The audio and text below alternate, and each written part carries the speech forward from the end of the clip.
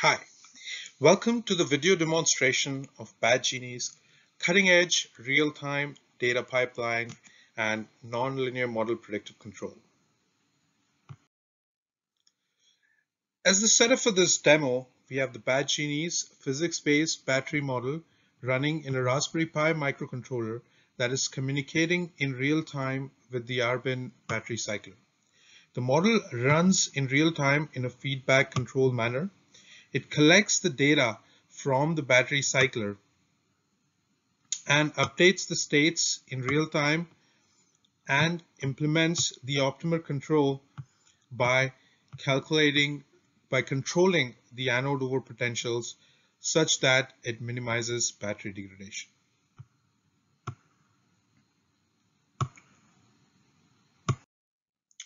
So let's look at the real-time control.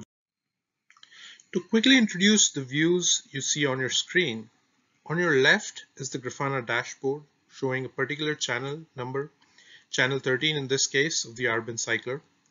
On the right is the software window of the Arbin cycler that is currently cycling the cells at the current specified by the model. As you can see, the voltage and current is read by the controller in real time and is displayed in the dashboard. The data from the test is captured continuously and the dashboard is updated in real time. The cycler test itself is programmatically controlled by the code running in the controller, but we will keep that discussion for another video. This setup now allows us to view the cycler data in a browser that can be accessible from any device, anywhere, even a cell phone. In the top left, we can specify the location of our battery cycler if they're placed in different cities, etc. We can specify the cycler type, and within the type, we can specify the particular channel for which we wish to look the data. Towards the top right, we can select the time window we wish the data for. We can look at the data for a shorter time or longer time, depending on our requirement. The independent panels below show the measured voltage as well as the predicted voltage by our physics-based model running in the controller. Next to it is the current being implemented on the cell. Towards its right is the solution time of our physics-based model.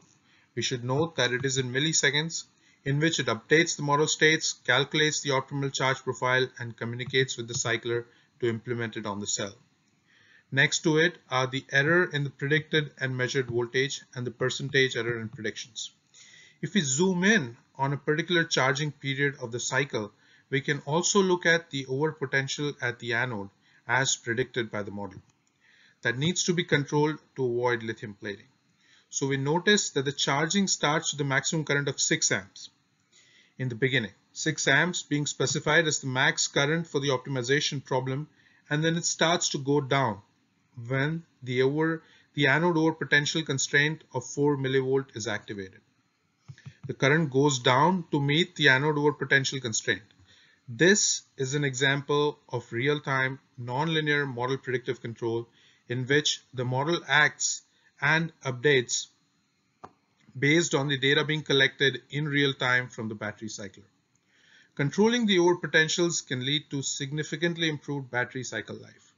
The states are updated based on the measured voltage on the left, and you can see that we get a very good match between the predicted and measured voltage while simultaneously controlling the overpotentials. This data pipeline can be used to view other states such as the concentrations, liquid as well as solid state potentials, differential capacities, etc. We can add additional constraints on the battery temperature as well, but we'll keep that for another demonstration.